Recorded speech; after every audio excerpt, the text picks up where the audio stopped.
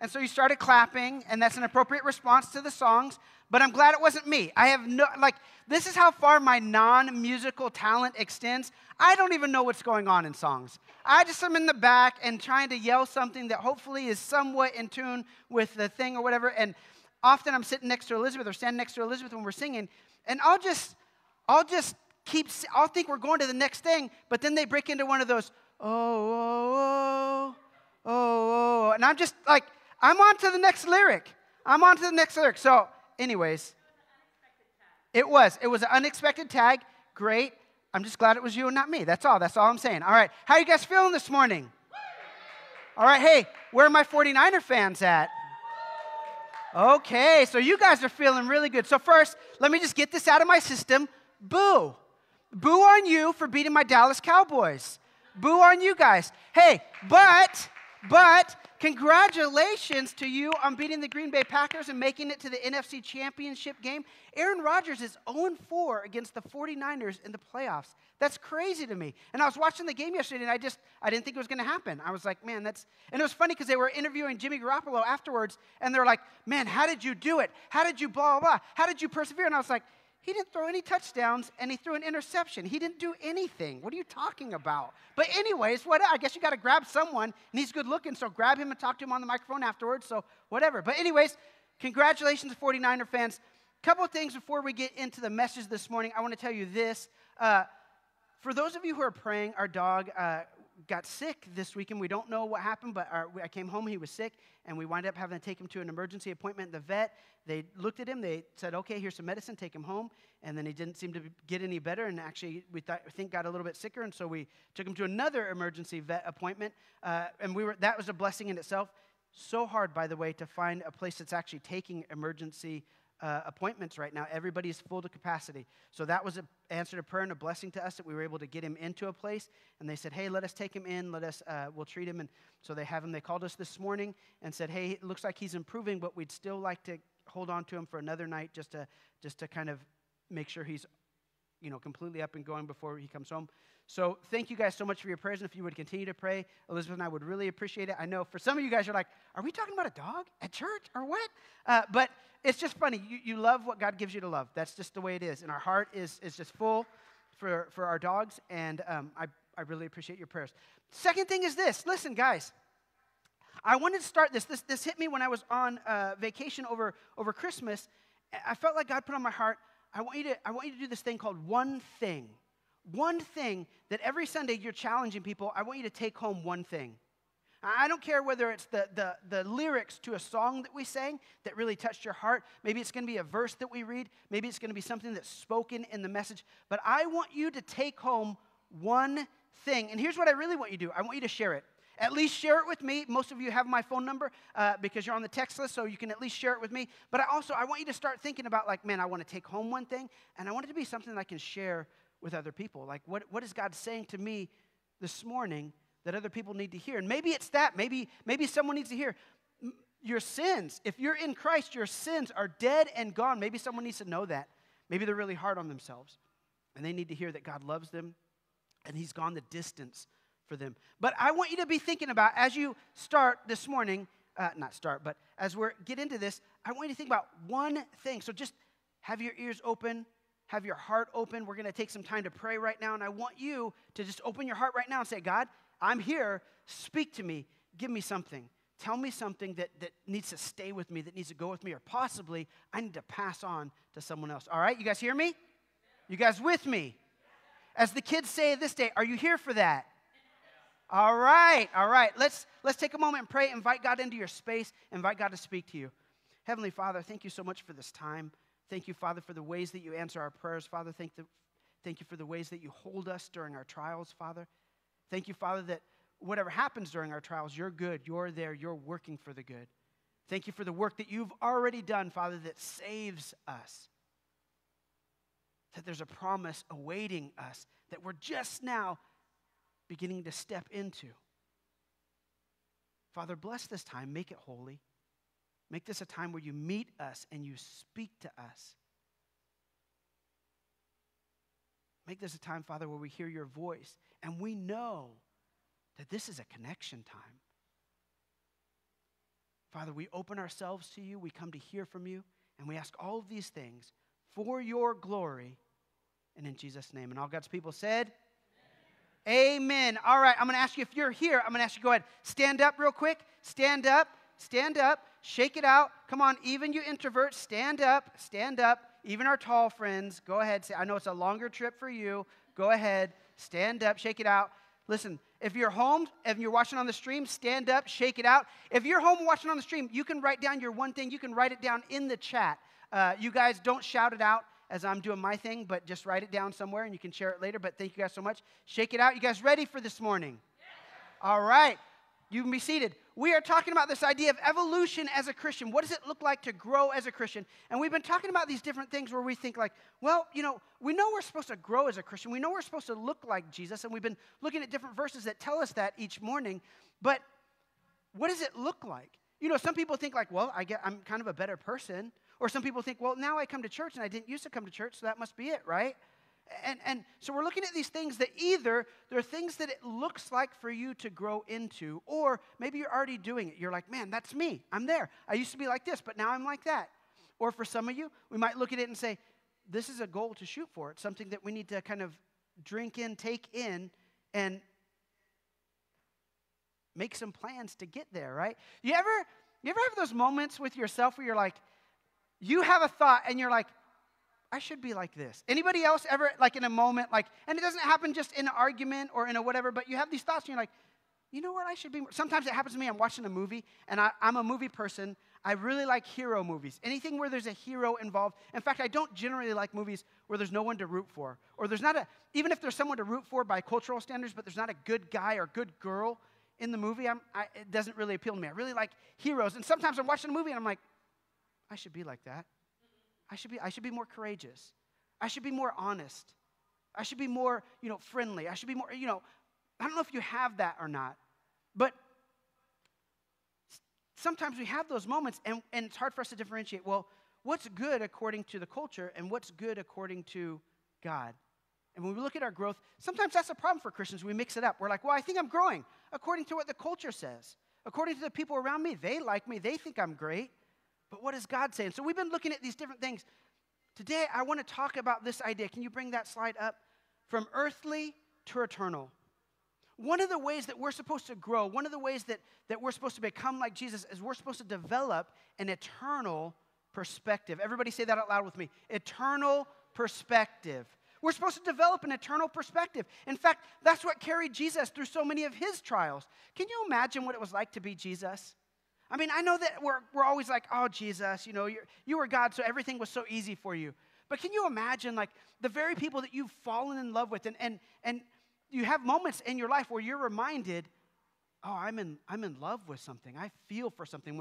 When this little dog, let me just say this, a real tangent real quick. Elizabeth and I never wanted a small dog. And no offense to any of you who have Chihuahuas. I know they're very, very popular. No offense to any of you who have Chihuahuas. We never even really liked small dogs. We're big dog people, okay? We never really even think of, we didn't used to think of small dogs as dogs at all, really. They were just kind of like another breed of cat, essentially, right? And then all of a sudden we moved into this house a few years back, and Elizabeth's unpacking a box. I mean, we had just moved in. Elizabeth's unpacking a box that's in front of a window that faces our backyard, and she looks out there, and there's this little dog out in our backyard. And we just think like, oh, it must be one of the neighbor's dogs or something like that. She goes out there. She tries to find, is it your dog, your dog, your dog? Nobody's dog. We're like, somehow this dog wandered into our backyard and then just came right into our house. Like, well, sure, why not? And we've got like a big boxer, a big 80-pound boxer at that time. He just wanders right in like, hey, guys, how you doing? And you think like, oh, it must have belonged to the person who lived here before us because we just moved in and maybe they couldn't find their dog and blah, blah, blah. Nope, she didn't have dogs and didn't like animals, so it wasn't hers. So we try and find the owners. We can't find the owners. We decide we're going to keep this little guy or whatever. And he becomes ours, and we just fall in love with him. And we don't like little dogs. And he does all the little dog things that little dogs do. You know what I mean? Like big dogs are like, go outside and pee, and little dogs are like, right there in the middle of your house, right? On your carpet. I don't know why they don't do it on the laminate flooring. They just like to find carpet to pee on. I don't know what that is. But he does all the little dog things. Like someone comes to the door, yep, yep, yep, yep, yep, yep, yep, yep, yep, yep, which he still does to this day. The peeing thing got over. But anyways, we fall in love with him. It's like God said, like, you think you know you, but I know you. We fall in love with this little dog. And yesterday when they came out and said, yeah, we're gonna go ahead and keep him overnight. I mean, that's great. That's actually the best thing for him. We can't get fluids into it, but they can do it intravenously, so it's the best thing for him. But still, it's like as soon as they said that, I just tear up. And I'm like, oh, but he knows us. He wants to be with us. You know, and you feel, they might not feel this at all, but you feel that like their fear, uncomfort of like, wait, why am I not with my people? It's an amazing thing, the things that we fall in love with. And can you imagine Jesus, the way we feel about like your significant other, your spouse, your child, your pet, whatever it may be, Jesus loves more than you do and loves those things more than you do and has come to give his life for all these people, and they completely reject him. They talk about stoning him. He tries to give them the best way to live, and they're like, we don't want to do it that way. They torture him. They crucify him. Can you imagine what it's like and what carries him through? This eternal perspective. This idea that this isn't it. There's something coming that's even better. The enemy comes and tries to tempt Jesus. And Jesus says, no way, man. I've got something so much better than what you're offering me. And what he had that was better was not life here and now. He was talking about his relationship with the Father and heaven to come. Jesus says, listen, I've got this eternal perspective. I'm not from this world. And here's an interesting thing. He says, neither are you. Here's this verse. He says this in John. If the world hates you, so this is the night that he's telling his disciples, like, man, it's about to happen. I'm about to be taken away from you. And he's kind of given him like the last instructions. Like you're about to go on a road trip and you're leaving your kids home for the first time. And you're like, okay, guys, remember, do the dishes. Put your food away. Close the refrigerator door. Don't drive the car. All those things. He's given him all the last minute instructions, right? And he explains this to him. He says, if the world hates you, keep in mind, it hated me first. Even though I love it, even though it was made by me and for me, even though I'm giving my life for it, it hated me first. If you belong to this world, it would love you as its own. As it is, you do not belong to the world, but I have chosen you out of the world. This is why the world hates you. And then just a little bit later, he prays this for them. He says, he's talking to the Father, and he says, I am coming to you now, but I say these things while I am still in the world, so that you may have the full measure of my joy within them. I have given them your word, and the world has hated them, for they are not of the world any more than I am of the world. For they are not of the world any more than I am of the world. He says, this is great. This thing, it's beautiful. This earth, this creation, there's so many things about it that are wonderful and beautiful. But he says, this isn't the way it was supposed to be. And you aren't made for this. You're made for something even better. He's saying, you need to know there's something more. And in order to hang on, in order to become like me, you have to develop an eternal perspective, a thing that looks to that and makes that the center of life. My prayer is not that you take them out of the world, which is a weird prayer. Why not? Because he's like, because there's other people that I came for, that I want to take them out of the world too, that I want them to know they were created for me and for heaven. I don't want you to take them out. I want them to be lights to the world. I want them to shine. I want them to be ambassadors for me, witnesses that tell people about who I am and how I love them. He says, my prayer is not that you take them out of the world, which is so often is our prayer, right? I'm so done with this. I'm so done with pain. I'm so done with sickness. I'm so done with death. I'm so done with injustice. I'm so done with bad drivers. People who stand in line at the movie theater, at the concession line, but then they get up there and don't know what they're ordering. We're like, that's it, Jesus, just take me home, right? He says, my prayer is not that you take them out of the world, but that you protect them from the evil one. Next slide. They are not of the world, even as I am not of it. Let me translate for you. This is not your home. This is not your home. I know it feels like it. You want to make it that way, and you're trying to make it so that you belong, and it fits, and it works. But Jesus is saying, it's not your home. And your home is even better. As much as you love about this, your home is even better. That's what I'm doing here. I'm making a way for you. Sanctify them, set them apart by your truth. Your word is truth. As you sent me into the world, I have sent them into the world. Do you know that you've been sent? I know we kind of like to just come here and do our thing on Sunday, and we keep the windows kind of like, like this, privacy, so people can't see or whatever, but it's like, you've been sent into the world. That's why Jesus is saying, don't take them out of the world. They've got a job. They've got a mission. As you sent me into the world, I have sent them. For them, I sanctify myself. I'm setting myself apart so that they too may be truly sanctified. I'm giving myself to you, God, so that they can be set apart. They can become yours again. Wow. Jesus loves you. I know you're going through some stuff. I know circumstances happen that you're like, is God watching? Is he listening? This doesn't seem fair. Why is this happening to me? He loves you. And he's saying, man, I know it hurts here.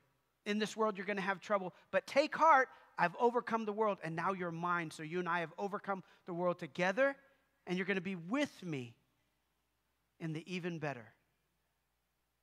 Right? This is tough for us. He's saying, you got to develop an eternal perspective. He's telling his disciples, you have to see it different.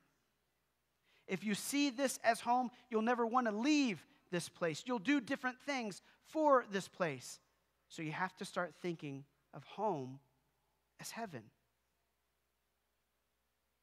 So what does that look like for us? To develop a mindset that moves from earthly to eternal.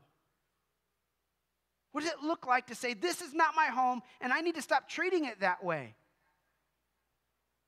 Well, I want to give you 3 indicators. Listen, all of these things are about growth. I'm really sorry if some of these things kind of poke at us sometimes. And I want you to know when I preach things, they poke at me too. Even when I'm preaching, I'm like, yeah, that's for you. But sometimes they poke at us and everything. It's not meant to make anybody feel bad. It's to give us points so that we know where we're going. If we're lost, we want to know, how do we get back to the road, right? And if you're lost enough, you don't care if the sign says, the road is that way, dummy. You just want to get back to the road. Well, that's what these are about. So maybe this is you and you're making the journey. You're like, man, that's great. I thought so. I see that in myself. Wonderful for you. I love it. Maybe for you, you're like, oh, yeah, I find myself more on this end, and I need to move that way. Great. It's an indicator. Start making some plans. Start moving in that direction. The first thing is this. If we're going to develop an earthly perspective, we have to move from mine to his. From mine to his. There's this great verse in the Bible, and it says, the earth is the Lord's and everything in it. The earth is the Lord's and everything in it. I listened to a sermon one time, and the pastor would say, he did kind of like a trick question kind of thing on everybody. And he read this verse, he said, the earth is the Lord's and everything in it. He says, how many of you guys own a car? All right. How many of you guys own a house? The earth is the Lord's and everything in it. He says, how many of you guys own it? And he just kept going on this list or whatever. And then he would just read the verse louder and louder every time until they finally caught on. It's like, oh, you don't. You pay for a car. You pay for a house, but it's God's. Isn't that crazy? I know we're like, no, well, he doesn't make the mortgage payment. I'll tell you that right now. But he kind of does. And the Bible says that. The Bible says, what do you have that you have not been given? I'll tell you this. The place that we found to take the dog that would take him in, to take Otis, was in El Dorado Hills. And I'll tell you something that I found out yesterday. People in El Dorado Hills make a lot more money than people in Carmichael.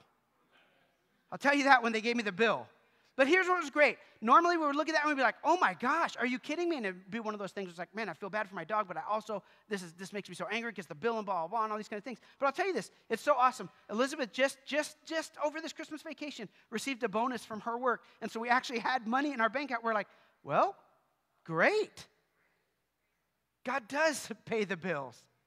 We don't always see it. We don't always correlate it. It's not always that easy, but it's like, I told Elizabeth, I said, no, we're putting him in. We have the money. Like, go, take him, make him well. From mine to his, and that's part of our issue is that we look at stuff and we're like, that's mine, that's mine, that's mine. And when stuff happens to it, when things go wrong, we're like, you're messing with my stuff. Sometimes we even, what are you doing? How could you take that from me? Don't you know? You know, our job, our bank account, our health, the health of the people or the things that we love. We're like, God. And God's like, well, hold on. That's mine. See, here's what I want to tell you right now. You're talking about moving from mine to his. All your stuff, all of it, even the things that you consider treasure here. God is saying, it's really mine. And I'll do with it what I want. And I don't need to tell you that it's fair. I don't need to show you that it's fair. You don't need to get it. How many people are reading the Bible in a year with us and just read through Job? How many people are doing that, right? How many people you read Job and you're like, I've been a Christian for I don't know how many years. I still don't get it. Like, are you kidding me? You know, and my little sister pointed out, my little sister's doing it with us. She lives in Texas, but she's doing it with us. And she pointed out, she's like, God literally says to the enemy, have you considered Job? Like, that's not what I want God to do for me. I don't want the enemy looking at me. I want the enemy to overlook me. This is where I'm happy that I'm short. Like, just look right over me. Don't look at me. Don't consider me. And it's tough. God is saying, it's all mine. Even your people, even your spouse, even your children, they're mine. I know you love them, and I want you to love them. I want you to care for them the way I would care for them on the earth if I were in your situation. They're still mine. Everything's mine. And that's one of our issues. We struggle to grow sometimes because we're kind of like, but it's mine, though. And we take such a tight grip of the things that we have that we really struggle when they're taken out of our grasp or when something grabs onto them as well and starts pulling against them. Man, that doesn't mean you don't pray.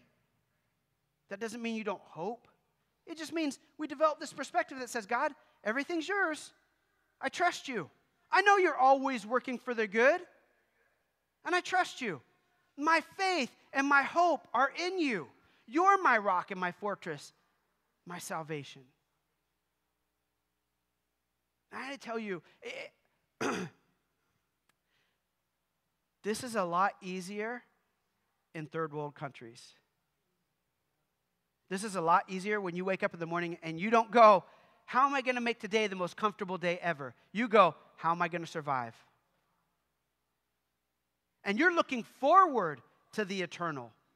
I tell you, it's much tougher in Western culture countries because we're way more affluent. And we don't wake up in the morning going like, how am I going to get through the day?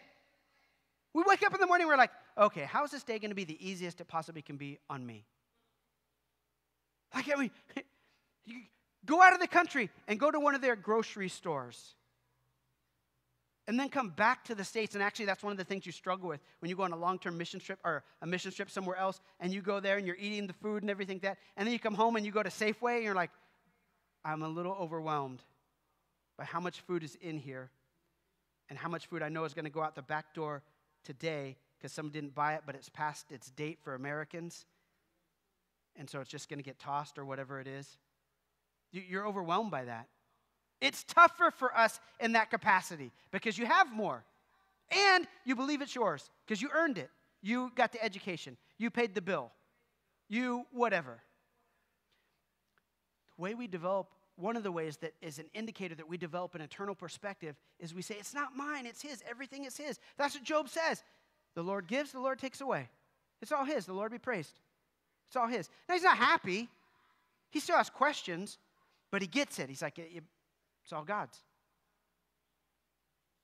This is a tough one too. But when God says to Abraham, there's a man in the Bible named Abraham. God says, I'm going to bless you. I'm going to give you a son. And after 25 years, God finally gives him a son. He's like 100 years old when he has a son, his first son. And so he loves that son. It's everything to him, the little boy named Isaac, right? And at some point, God comes to him and says, hey, I want you to give me Isaac. I want you to give me Isaac. And the way you would do that in the Old Testament is you would sacrifice him. And Abraham's like, okay. See, Abraham knew, he's yours. I mean, I love him. I fathered him, but he's yours. And I'm yours. If that's what you want, that's what I do. From mine to his. What are you holding on to so tight that you won't let go? What are you holding on to? And you can tell this. When someone else grabs it, you start to get a little ornery. You start to get a little, Like, raise your hand in here if you own a car. I'm not tricking you like the other pastor was. I know. I just said that, so you're like, right? Raise your hand if you have insurance on your car. Okay? Raise your hand if you've ever been in an accident that was not your fault, and you got out of the car and you're like, what are you doing? Are you kidding me? What just happened? Have you ever been one of those people, like you get in an accident, they're like, oh, no big deal, we got insurance. But you're driving a Tesla. That's what insurance is for. You can tell the things you hold on to really tightly because when something else grabs it, whatever it may be, a person, circumstances, whatever, you start getting a little ornery. And one of the ideas behind an eternal perspective is that you don't hold it so tightly because you hold it like this. You're like, God, it's all yours. Thank you for putting it in my hands. There are plenty of people that in the Bible that God put lots of stuff in their hands. All those guys, Abram was rich. Jacob was rich. David was rich. Solomon was rich. There are plenty of people that God put plenty of stuff in their hands, but God's like, hold it like this because it's really mine. I'll give it to you to steward, to hold, to experience its beauty and joy. We have pets, and the worst thing about having a pet is not having to clean up after them. It's not the furniture they chew when they're like young. I don't know how many pairs of glasses I went through with Max. The worst thing about having a pet is that generally you outlive them. And you can either have the perspective of, God, why now? Or, man, God, I'm so grateful that you put this beauty in my life. It brought this dog, this person, this whatever, brought so much joy and beauty into my life. But they're yours. From mine to yours. What are you holding on to super tightly that you need to start saying, God, this is yours, man. I need to develop a different mindset on this. Next is from partier to prepper. From partier to prepper. We like to live in the now for this moment. In fact, there's a song like way back in the 90s, this will date me, but there's a song way back in the 90s, and the girl sings, she's like, I keep living this day like the next will never come.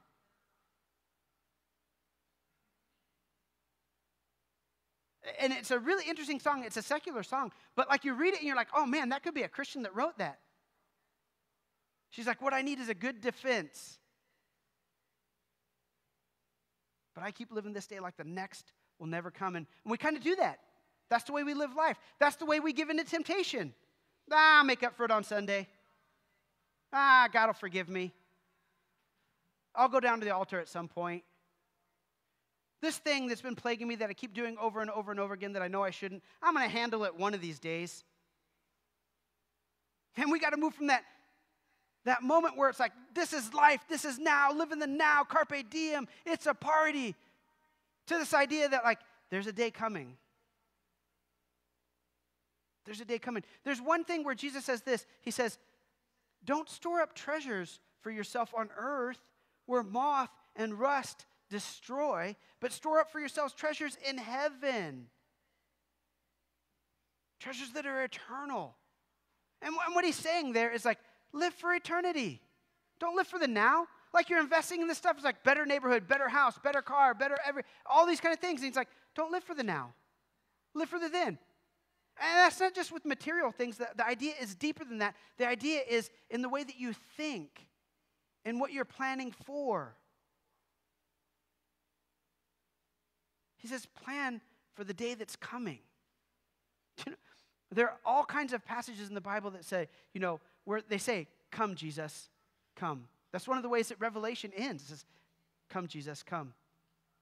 God says in a lot of really scary ways, there's a day coming where you're not going to have a chance to choose anymore, where everything is going to stop. And whatever choices you've made, that's going to be it. You're going to have to live with them. And so Jesus is constantly preaching, repent from your sins. Prepare for the life to come.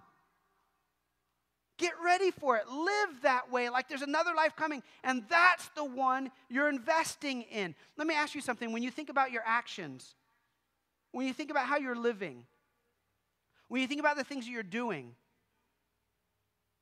which life are you investing in? The here and the now, the earthly, or the eternal? Are you doing things that maybe right now you don't get credit for? They don't seem fair. But, as the Bible says, God sees and He rewards. His reward is heaven. We're always like, I talk to people and they're like, I'll be nice to them when they're nice to me. And that's the way we live. And God's like, man, no, I want you to do it because it's the right thing to do. And I see it, even if it's not returned by the person or your boss or the culture, I see it and I will reward you.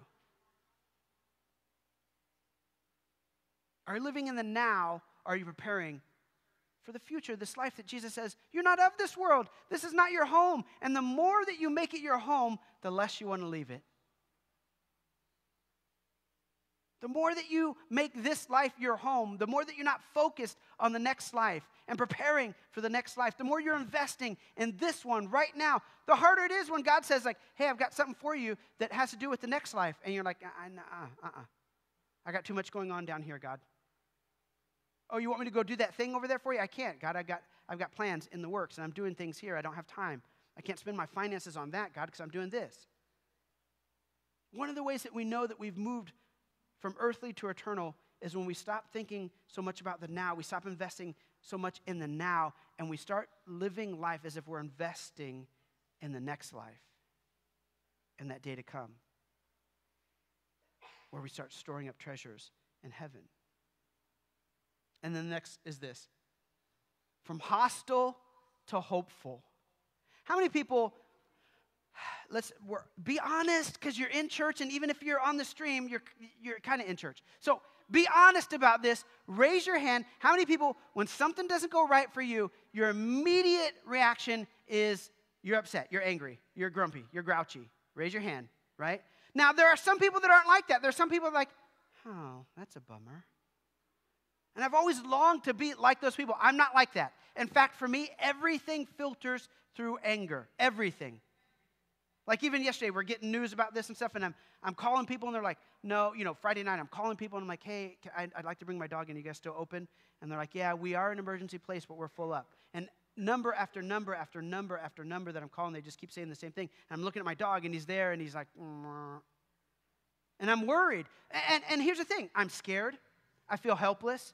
But you know how it comes out for me? I'm pissed. I start getting angry. Now, I did really good this time, but normally it's like I would start getting lippy on the phone. Or if you're in person, I would start getting lippy in person. I know you're like, man, you're only this tall. What are you going to get lippy with? But no, I'm a lippy person. But that's when things happen, this is one of the indicators you've begun to move from earthly to eternal. Is that a normal human reaction is when things don't go your way, you get upset. You get a little hostile. You get a little like, Mwah.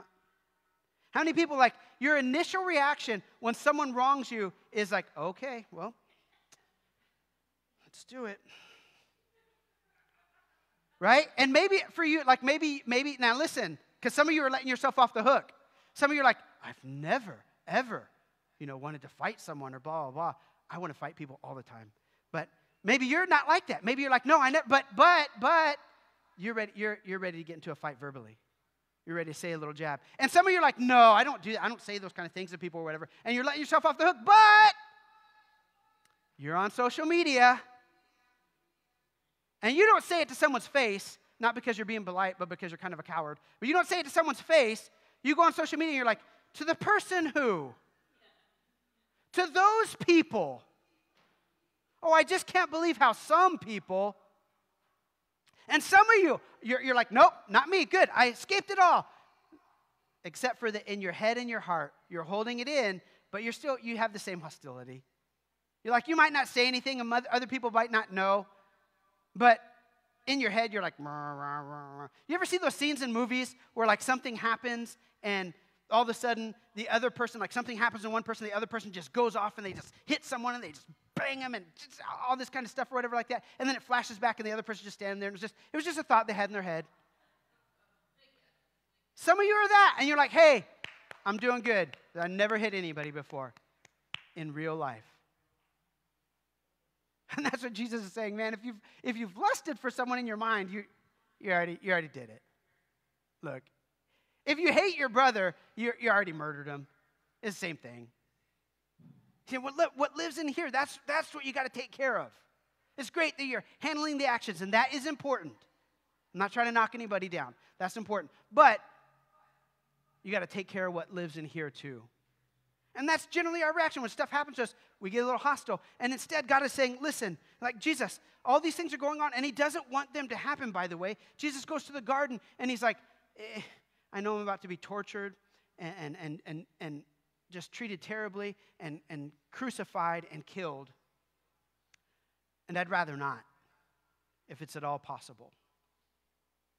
And then he says this famous quote. He says to God, he says, but not my will, but yours be done. And essentially, God's like, this is the way it has to be done. So God comes and the angels strengthen Jesus and prepare him for this thing that he's got to go into. And here's what the Bible says about that moment. It says, for the joy set before him, he endured the cross.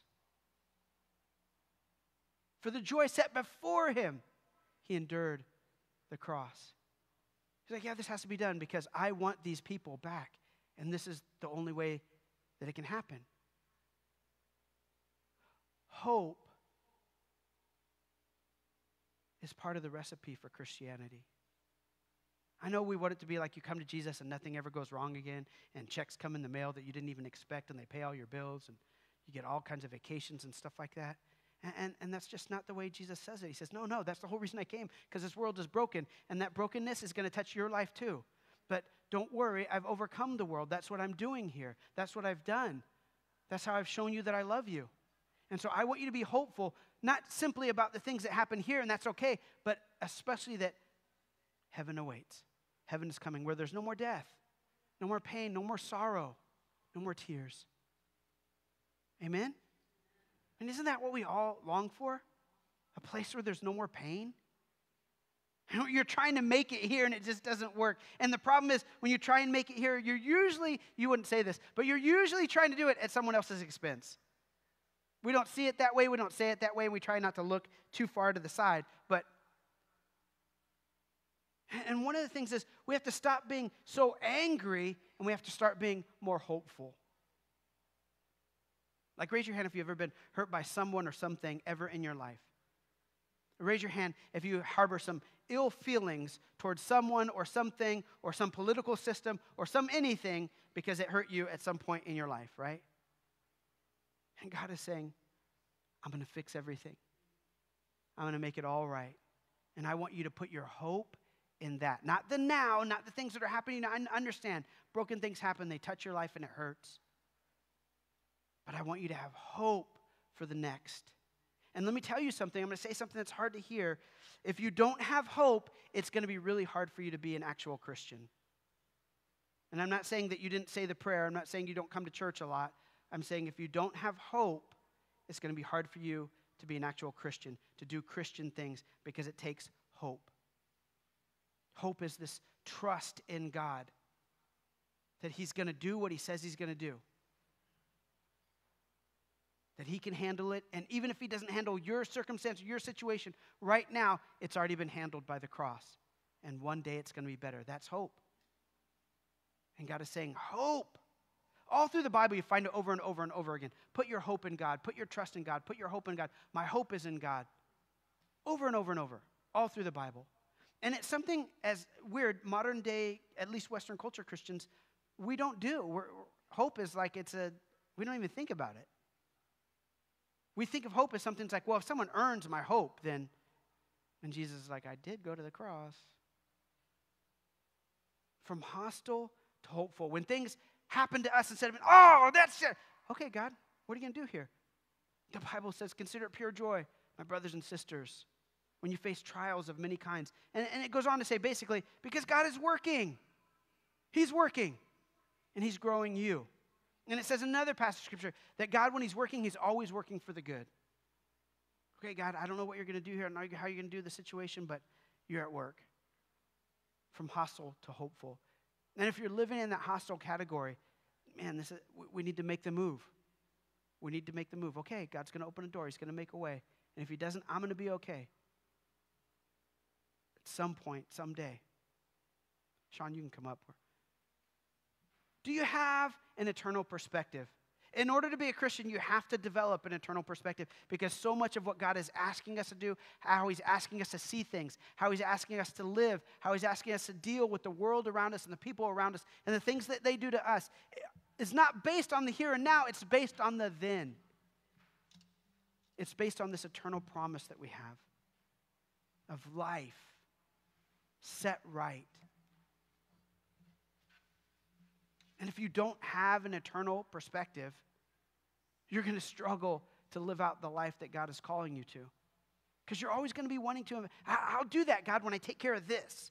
I'll do that, God, when I'm set.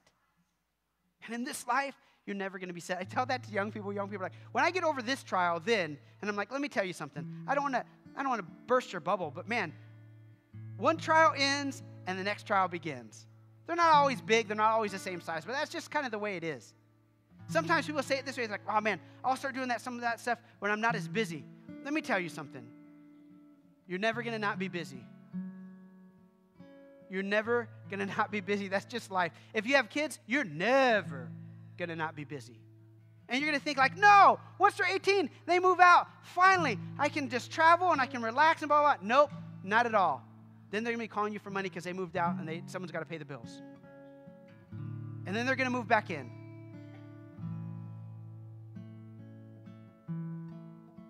Our hope, listen, our hope is not in this life.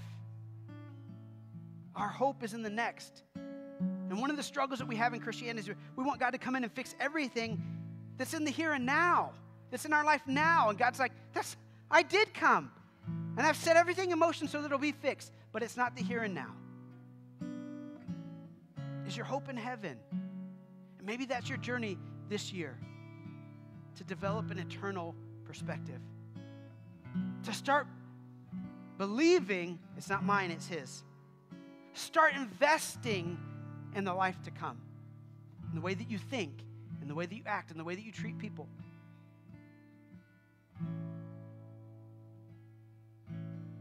That you would start moving from hostile to hopeful, that you would begin to have, it's like, yeah, I know this is broken, this is not fixed. But God, I know you're good. I know you're at work. I've got hope to see what you're going to do and how you're going to take care of things. Maybe that's your journey this year. What's your one thing today? Write it down. I'd love to hear it, and I'd love for you to share it. Just, post it on Facebook or something like that. Got to develop an eternal perspective, guys. It's going to get you through so many trials where right now you're anchored to the here and now.